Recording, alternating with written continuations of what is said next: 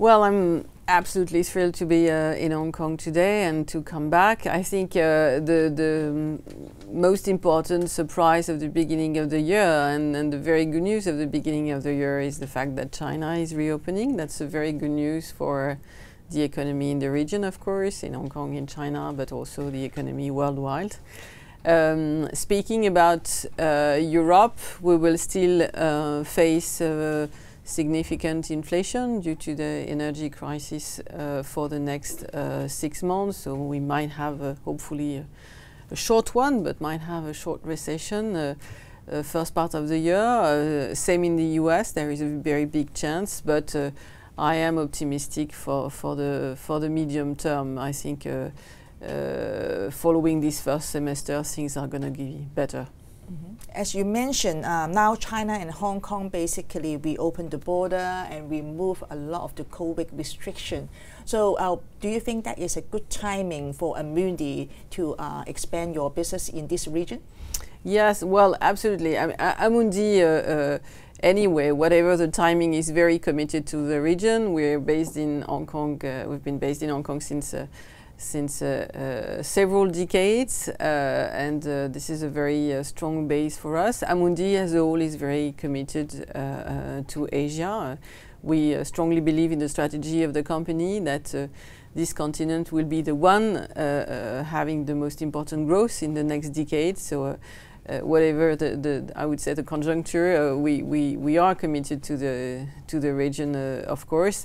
But specifically right now, of course, we're very happy to have this great news, and I think it will boost the economy of the region. Our economists say that the growth in China should be around 4.5% in 2023, so it will be once again one of the nicest places on earth.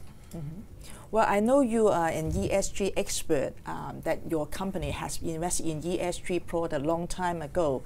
Can you tell us what is the biggest opportunity and challenge for ESG investment in 2023?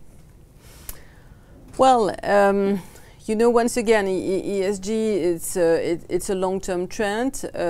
As we are a subsidiary of a mutualist bank, originally, we believe that our raison d'être is to act every day in favor of our clients, but also of society because of our wealth.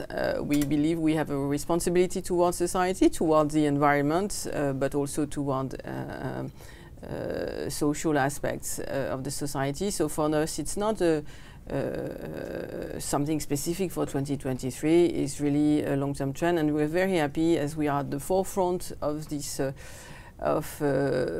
ESG, and we already manage more than 800 billion euros responsibly within Amundi. We are very happy to bring the data, the capacity, the process, and to help both institutional investors and distributors in the region to increase their ESG investments. So do you think that what is the major challenge for our ESG investment in the medium term? Well, I think ESG it's a question of balance. What we say is that obviously we're all very focused about environment and making sure that we can reach by 2050 the net zero objectives a lot of us are committed to. At the same time, we very much believe that this transition must be a fair transition, so that we must take care about the social impact of the environmental decision we make. So this is actually finding the right balance and the right rhythm to reach surely this target, which is the most important objective for us. So thank you very much for joining our program today. Thank you very much.